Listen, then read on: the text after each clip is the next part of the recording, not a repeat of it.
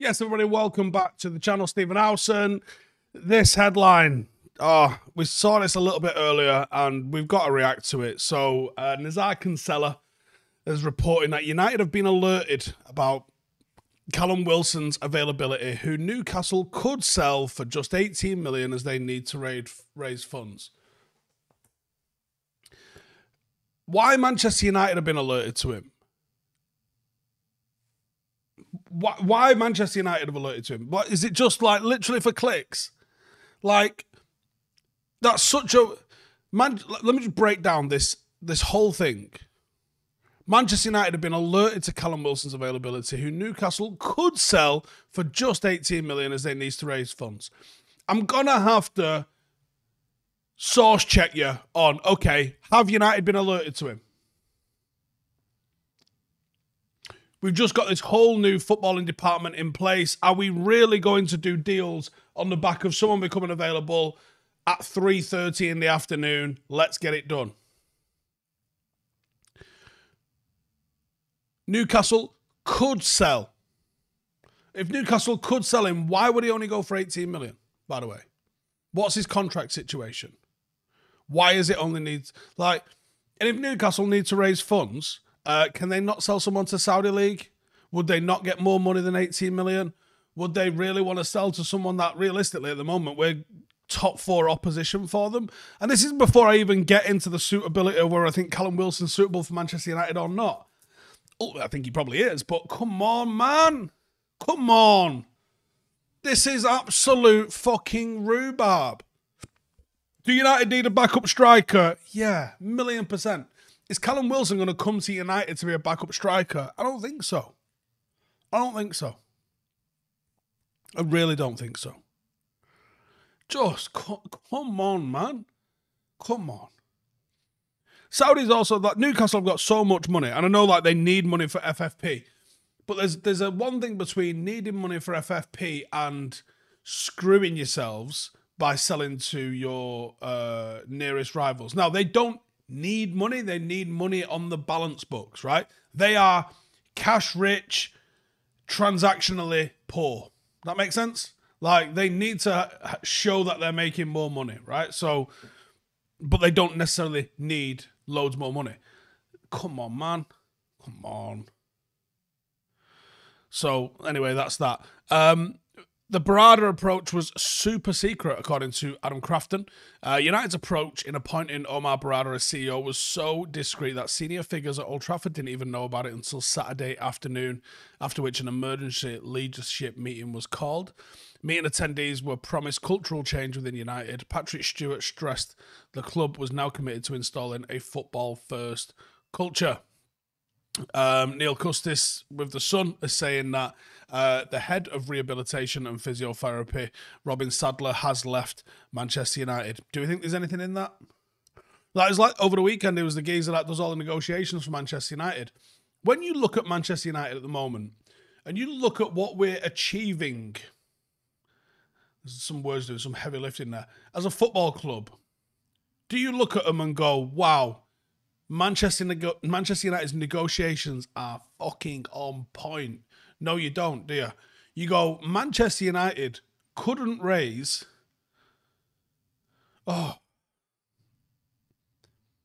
United are bad at negotiations.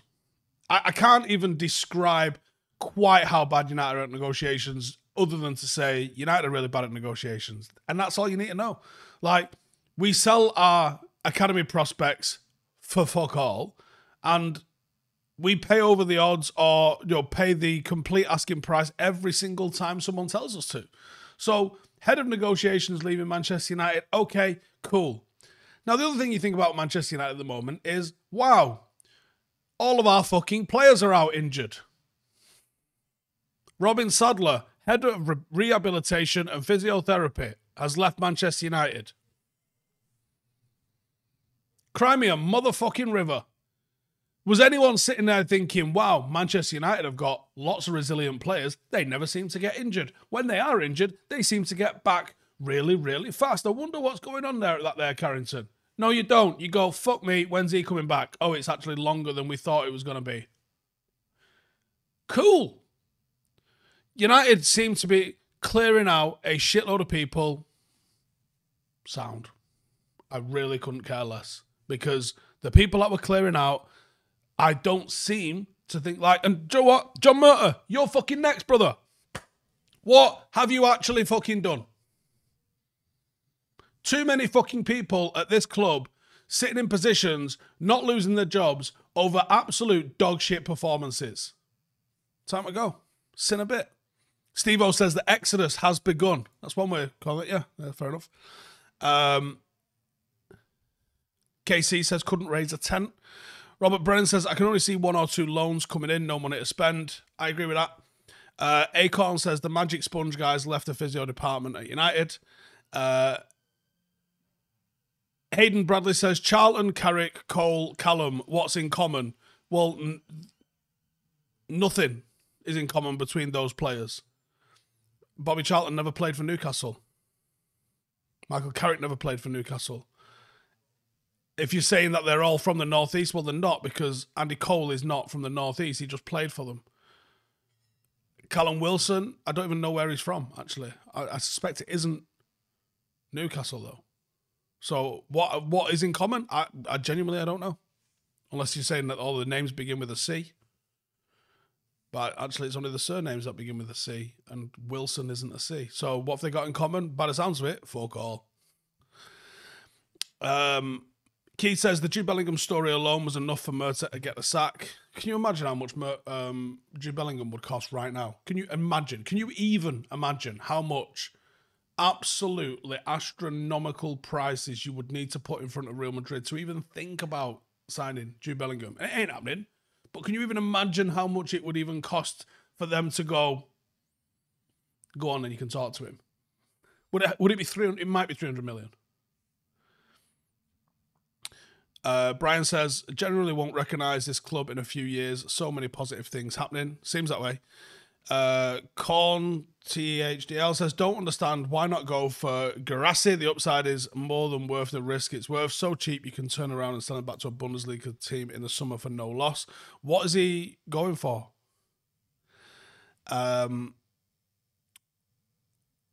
James says, someone paid for that stupid comment. Yes, they did.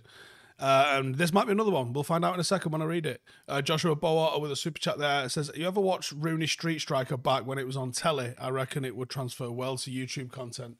Yes. Yeah, it would be good YouTube content. I agree. Benjamin says, ISD Spencer is doing a podcast about hashtag and how to run a football club. Could we see you on there one day? Would be very interesting. Yeah, I spoke to Spencer before he started it. He told me he was going to be doing it and has asked me if I'll go on. So I will go on as soon as I can make it happen, because obviously he's in another part of the country to me. So as soon as we can make it happen, we'll make that happen. But I get on really well with Spencer. We've had plenty of sort of off-the-record conversations about our experiences running the club or running our clubs. So it'd be really interesting to sit down and put one on record with things that, you know, we are able and comfortable to talk about. Daniel Berry says, oh, I don't know what he's talking about there. Ed says, does this club only want players who love the physio room? Well, isn't that something that this new football front office is meant to be dealing with? Because like I said last week, I can sit here, I can do some scouting, and we can look at all the things that are publicly available, from watching the player to getting hold of the stats. But there's the things that you don't know. Like the real in-depth things about their injuries and the real in-depth things about character and how they are in training and are they late and what are they like as a genuine person. Those are the things that us lot watching on YouTube, we'll never know unless we happen to know somebody who actually knows them. And even though we have some connections, we don't really have a lot of connections where we'll find out exactly what people are like in training. So it's very hard for us to make those leaps. We could do loads of scouting about people who look good, but then, oh, they didn't work out when they came to United. Was that because they weren't good when we looked at them? No, it's because Manchester United's quite hard to adapt to. And those are the things that, those intangibles are the things that we can't look at on YouTube. Bob says, Callum Wilson, I reckon Jockey Wilson would be a better buy. Just joking in case Murta is watching. Shazeb says, we need to redevelop our sports science department and analysis department. Needs to be the new leaders in new developments. 1,000,000%. It's not, well, did you see United are recruiting some people? from Manchester Met, and there was also something someone tagged me the other day where it's got the Wolves players wearing sort of glasses would be the word, or goggles that shining bright daylight onto the tops of their eyelids. That's the kind of shit that I'm saying. I want to see people wearing lab coats at Carrington or Knutsford if that's where they're going to be building this new gaff. KC says, how did United and Arsenal, for that matter, since they were linked to, let Marcus Leonardo slip to Benfica from Santos for pocket change? Benfica, it might be the best landing ground in Europe for any player coming from South America. The hit rate, it's not 100%, but it might be over 80%, which is ridiculous. And then they'll move them forward into another European team at a monstrous profit. I'd love to know what the finances look like at Benfica. They must be brilliant. They must be fucking spotless. Steve-O says, I get the feeling we're going to get another underwhelming deadline day deal again next week. You might be right. Keith Kelly says, what do I make of the Adam Crafton article about Ineos getting more control on the commercial side? I think it's when, not if, the Glazers are gone. It's confusing to me because being on any project, especially with something so linked to my name, the way the Glazers are linked to Manchester United, I couldn't imagine giving up all the control of all the things that matter. But they've proven to themselves and to everybody else in the world, they don't know what the fuck they're doing when it comes to the football side. That's fine. Give that up to someone who might know better, maybe. But they also don't have a fucking pot of glue what's going on when it comes to the commercial side, because United have fallen so far behind our competition on the commercial side. And it's not just the commercial side and the football side, but just as a whole philosophy in general. When was the last time you heard of anything that Manchester United are market leaders in? There's one league table that we're top of, and it's how much our owners have rinsed out of our football team. Nobody else comes fucking close to us. We are all-star fucking number one, greatest of all time in terms of being completely and utterly fucking molested by our owners. Nothing else has screamed innovation or unique or innovative, well, which I guess is innovation. Different word. Maybe that's innovative. Or forward-thinking or revolutionary or transformative. Everything we do is fucking slow and late and laboured and too expensive and not well thought out and far too reactionary. Set of pricks. Jarvis says Wilson is a step up from Weghorst. Okay. Maybe. Masus says, do you think it could be a good idea to give McNeil a chance instead of this Choupo-Moting and Callum Wilson's great work? Maybe. I mean, yeah, do you know what? 10 minutes wouldn't hurt, would it? I mean, but I'm sure he's seen him in the first team to get any sort of inkling of what's going on. LDT says, afternoon, Steve, have I heard of anyone at United, players or officials, that have watched my account or Paddock? What was the feedback? Yeah, loads of them do. And literally loads of them do. And this goes back to fucking 2015 when I was first told by a couple of academy players that they watched, well, they said all of it. They probably don't watch all of it, but I guess that means that, you know, they do watch. I know that people at United watch, and people at United, most people that work for United do so because they're fans. You know, when you're talking about, you know, the different sales departments, the ticket department, I know this. I know people in there who watch the channel. Lots of people in there who watch the channel. And when we're, you know, sort of mingling around, obviously Cam works there, used to work for us. But we know so many people that are involved at Manchester United. Yeah, of course we end up finding out that they watch it and stuff like that. So, and from what I can gather, people at the club quite enjoy what we do here and over at Paddock. So, and the stuff that I do with Rio. So, yeah, largely positive because it comes from a place of, you know, being a real fan. So, how could they get mad at it? The Grim Commoner says Owen Wilson would be more useful. We aren't going for someone in. Why aren't we going for someone in the Championship with potential to strike big in the Premier League? I think these things are going to take a minute to set up.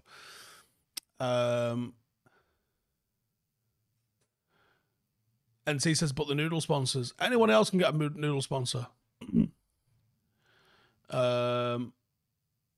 Ed says, I go for a loan to buy for Jonathan David in January. 18 months left in his deal. I think he has the attributes to adapt. Jonathan David, I'm pretty sure his World Cup appearances fucked him up a little bit because his stock was really on the rise up until then, and I completely phoned it in from that moment, I reckon. Did I rate Mandzukic? Yeah. Was he ever right for United, though? I don't know. Probably yes, in the grand scheme of things. Brian says, if we're getting Wilson, I'd rather get him on loan than pay 18 million for a 31-year-old. Notch says, wheels will only really start turning in the summer. I think you're right, mate. I think that's going to be when we see the bulk of it. We can have investment that goes towards our FFP at that time. Yeah. I don't see any other way for it, really. Unless they've just been trying to downplay our finances, which is probably a good move because we so often fucking tell people we're going to spend all sorts of money and then you get your ass handed to you because people know that you've got all sorts of money to spend. It's fucking ridiculous. But yeah. Court Star said, we're not signing anyone, so they will keep making up different rumours. Yes and no, because at some point you have to just be like, all right, United have said they're not going to sign anyone. There's no point in us doing this. Do I watch other football YouTube channels? Yes, I do. How about that? Righty, I'm going to wrap it up. Oh, there's a couple more coming. Ben Kelly says, hope you're doing well. Just joined. I'd rather focus on the boardroom and facilities until the summer, to be honest. I still think we probably need some players in now if we can find them.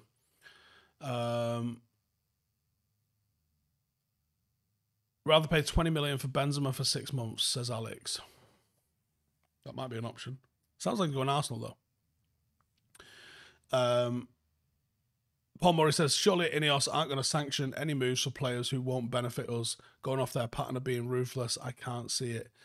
Yeah, that's my sort of estimation in that front as well. I think they'd probably rather be patient than make mistakes because we've rushed into stuff loads as a club and made mistakes. So why would you continue to do the things that have hurt us so much at the moment, especially when it comes to sanctioning players? Because we've got a tiptoe along the tightrope with FFP, how can you sanction potential mistakes? I think that'd be mental. Sidar says, can we sign Osimhen in the summer? Surely not. How could they justify that? And then who's your first choice? Osimhen, probably, right? All right, cool. So why do we pay 80 million for Højlund? Do you know what I mean? Again, it undermines what's been going on. Anyway, I'm wrapping up, but thanks as always for joining me. Hope you're all having a good day. And I'll see you fuckers in the next one. Laters.